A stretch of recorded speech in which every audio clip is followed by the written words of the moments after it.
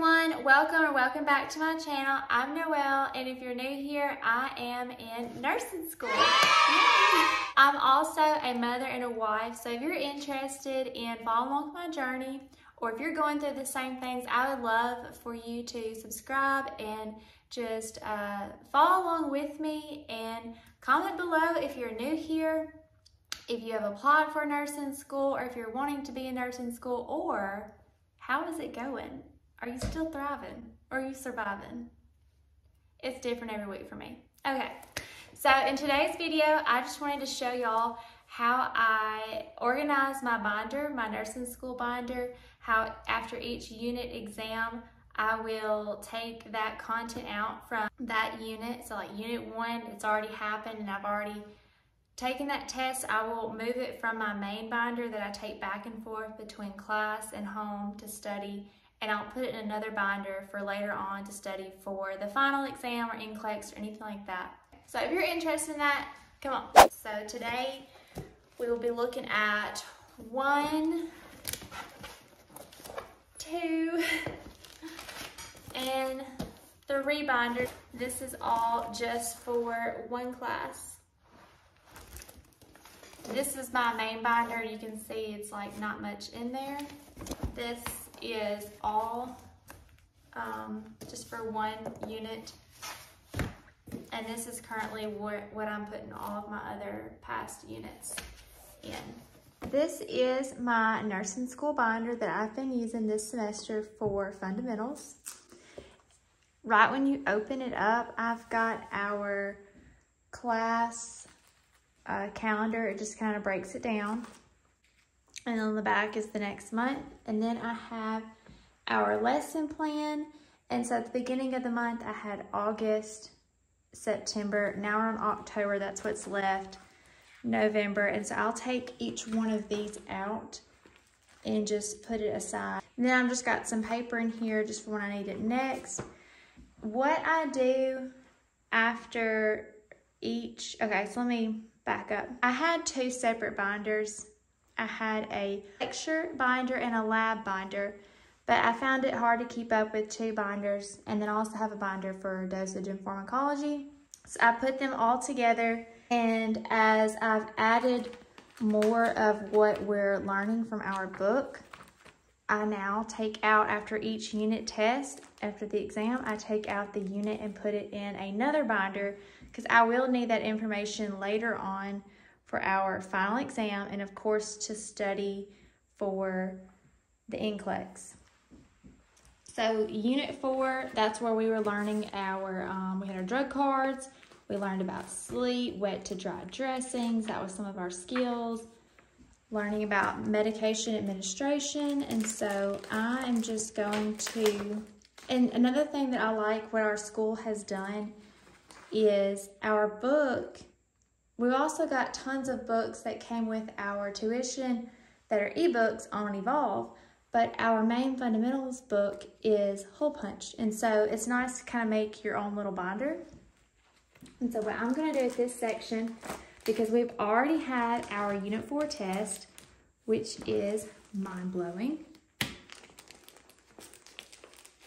So this is the second binder that I have been adding all of our unit exams to, except for the exception that this little bitty old binder, it only has Unit 1 information. So there's a lot packed in there. So only one unit could fit in this one. And I got these binders. They came in a 1, 2, 3. Came in a 4-pack, and I've really liked them. I love this right here versus where you have to, you know, it's like the metal prongs. I like how easy that is to open, how big it is, because sometimes at the store, it's harder to find a binder this big. So if I can find that, I will link it below. So here I've just got Unit 2, 3, and now I'm about to add Unit 4.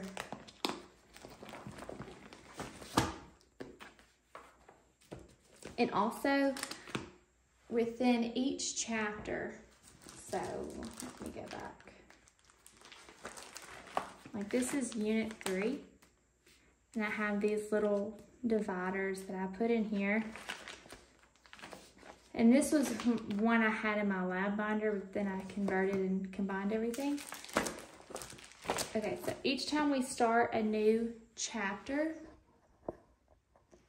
I will add I don't even know what you call these, but a way to know that each chapter starts. And I do not, like for each unit, I don't put them in here. So like this is chapter 30, this is chapter 29. This goes in order of the day that we learned it. And so that is how I put them in my own order, not necessarily in numerical order. I find it easier to remember, like, okay, Monday we did physical health assessment, physical assessment, and then, you know, maybe Wednesday we did nursing assessment, stuff like that. So that's just how I do it. I know some people go crazy in color code and numerical order, but this is just what I do. I may later on have a specific color for when we do a skill. And if you heard that, that was my dog that made that noise. I feel like not much is gonna last in here. Yeah, so this is the Oxford brand binders, and I highly recommend. They've been really well. So I'm just putting in unit 4.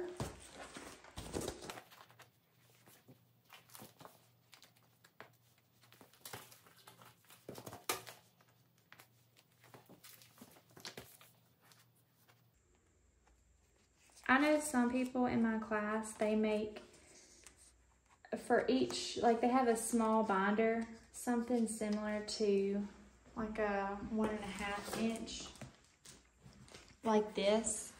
And so for each unit exam, they have a different binder. This right here was a binder one of my kids had from a previous year at school. So I just grabbed that, but that's a lot to keep up with, in my opinion. So I love that we had a book like this. It makes it, to me, I don't know, it makes it easier. You can personalize it however you see fit, whatever helps you study best.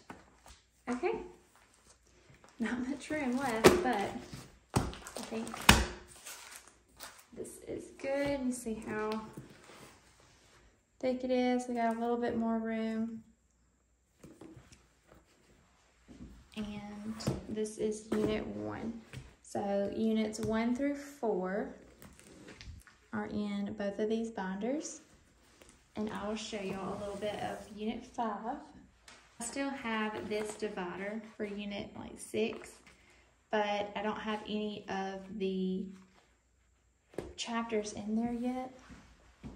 And so I tried something different with this unit. For this unit, I used these different color tabs that I had. They're just a little bit more, more sturdier. And I labeled them up here. I don't know if you can see that. You have urinary elimination. And then for chapter 42, you have fluid and electrolyte imbalances. Then chapter 47, you've got bowel elimination. What a fun class. And then chapter 45 starts nutrition. And so that is all the chapters that we will have for the Unit 5 test. I haven't highlighted anything yet, or, well, the only thing that I have highlighted so far is like urinary elimination, because this is the only class that we've had stuff on, because we've had skills checkoffs. But this is just how I do my binder. Nothing to me really fancy or complicated. It's just a simple and easy way to organize and to keep all of your information together. in a very cohesive way, and that way for NCLEX or final exams, HESIs, anything like that, you can refer back to your previous binders to review. Okay, y'all, thank you so much for watching this video. I've been wanting to make a video on how I organize my nursing binder. And again, I just want to say thank you all for being here and watching this and supporting my channel. It does mean the world to me. So if you would like to subscribe, please go ahead and do that now and give this video a like. Also, if you have any helpful tips on how you organize your binder, I know that I, myself, and others that read that information, it is helpful because sometimes, like something that someone else does, you may not think of. That's when I go on Pinterest and start looking, or YouTube. So anytime you might do something different, it could be beneficial for someone else to read if they see that, if it's, you know, something positive.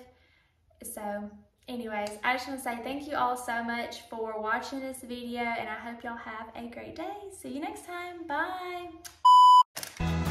These right here are the